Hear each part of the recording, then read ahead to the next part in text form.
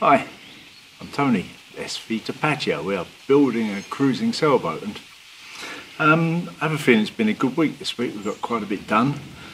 You know how it is, maybe some weeks you feel like you've worked a lot but there's not much to show, and other weeks you feel like you've achieved something significant, and it's been one of those weeks this week. So let's go in the boat shed and have a look. Walk this way.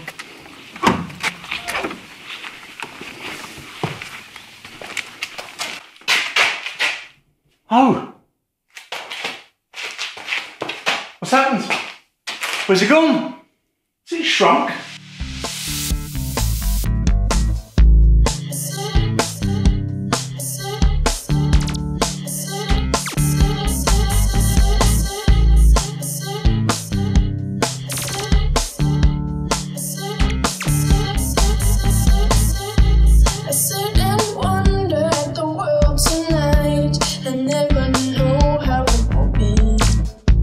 We see it all in black and white and painted all so reasonably.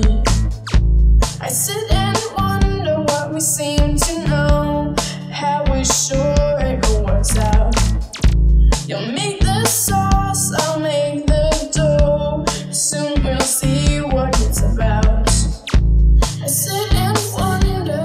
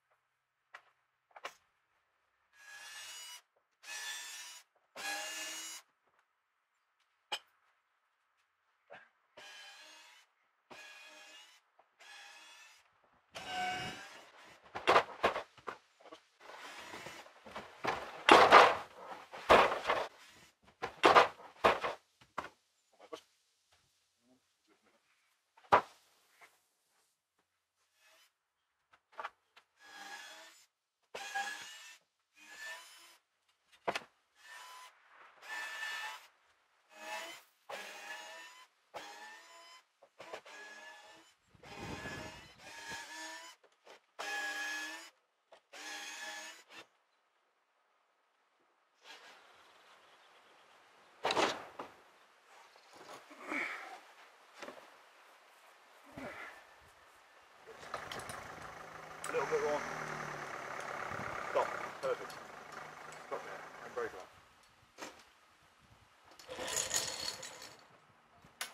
Okay. You may need to put your step on the brake as well.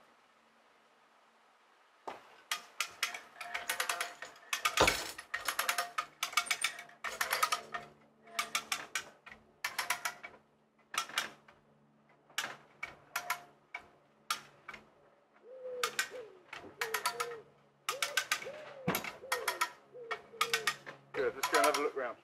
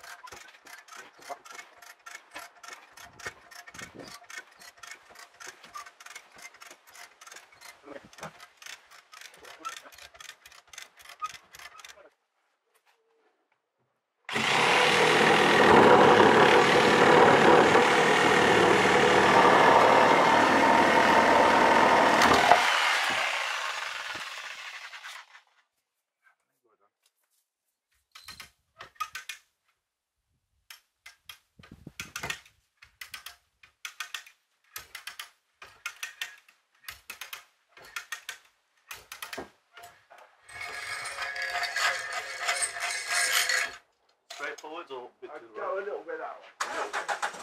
Fairly straight.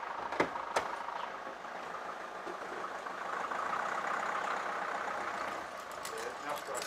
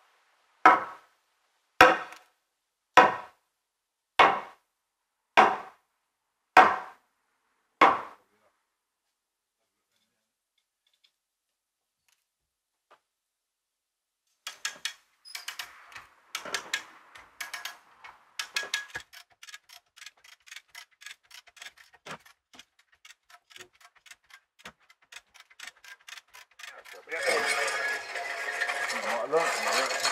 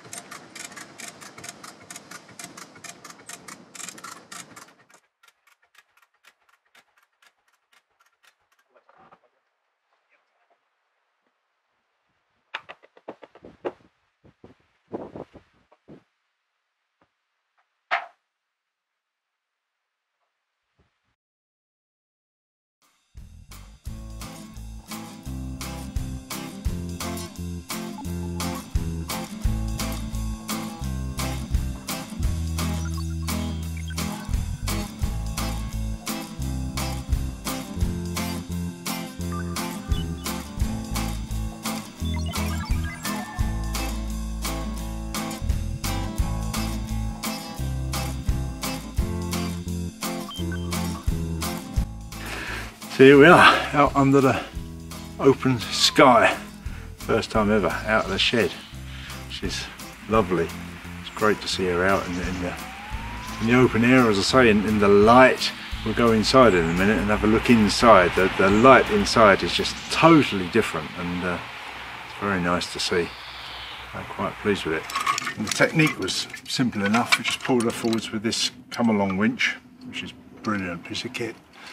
Attach one into the tow bar of the car. Kerry sat in the car with her foot on the brake, and that gives enough resistance to be able to pull her out on the rollers. Sometimes a bit of heaving involved, but come out fine. Got a sort of wooden frame underneath the boat that she's been sat on. It's still part of the old strongback. It's been sat on all the time, and just put these fence posts underneath them as rollers. What are they, about 2-inch diameter, I guess. worked as rollers, fed them in from the front. When they got to the back, we took them out, and yeah, pleased.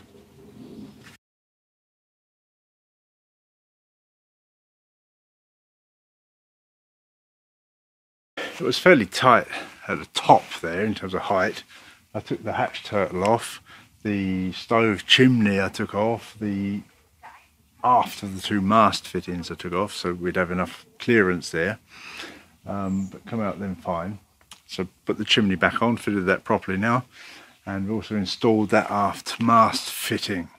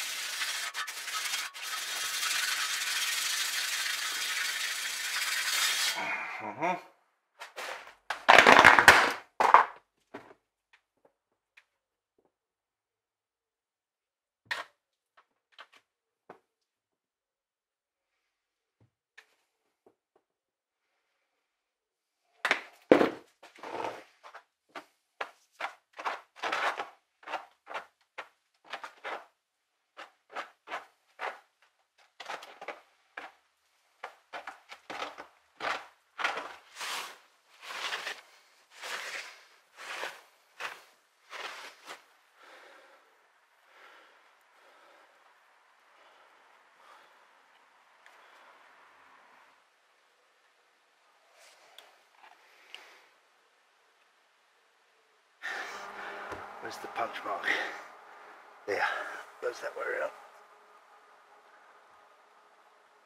Holes. Yeah. Somewhere around there, but nowhere near there. It should be in line. That should be it. Yeah, good.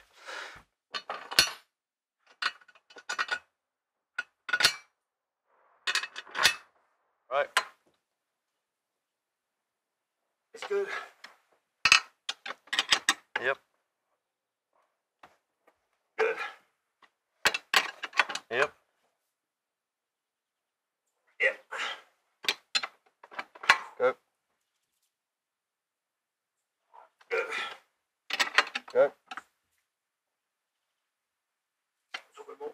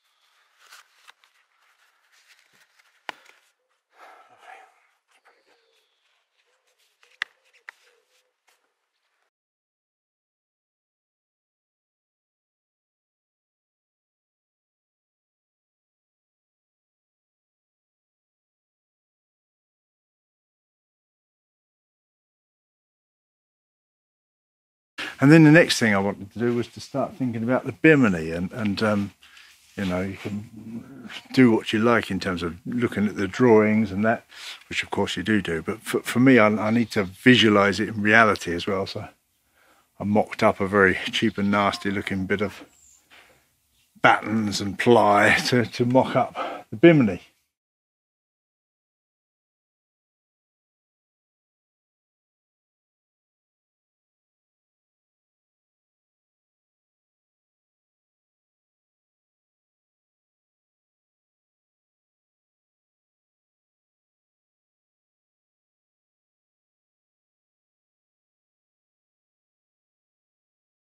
And that's done. I've now gone ahead and ordered the stainless to make it in reality.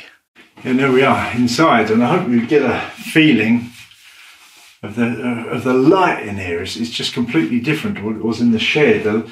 These two bullseye pot lights there are glowing no matter what direction the sun's in. They seem to transmit the light really well. Obviously the two hatches and the deck there, the ports around the sides. The light in there is really good, really happy with it, and it brings out the colours of the wood very nicely. Looking great. In here we've got a few things to do.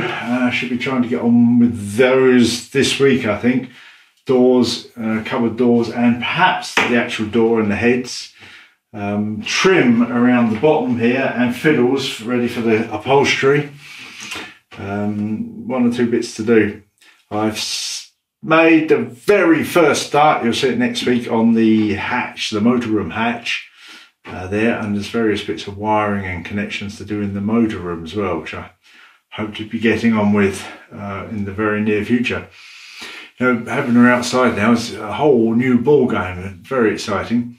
Obviously I've got the railings, bimini, those sort of things to do, deck fittings, but clearly, you know, other things that I've been talking about for a good while. Masts can now be built in the shed. I've now got room enough in the shed to build the masts and the keel construction. I think I'll do the mast first, keel after that. And then clearly we've got to think about hanging the rudder, and then we'll be getting there, won't we? It's getting quite exciting. And a big thank you from me to the good people who support this project on Patreon and PayPal. You really are the inspiration that keeps these videos coming. And if any of the other good people out there in the wide world want to show their appreciation of these videos, as little as $1, euro, pound a month on Patreon or via PayPal. PayPal.me. Links are in the description below. That's it for this week, guys. Thank you for watching. All that YouTube stuff, thumbs up, hit that bell, the subscribe button, and leave a comment. It was good to hear from you. We'll be back next week, getting on under the open sky. That's cool. See you next week. Bye.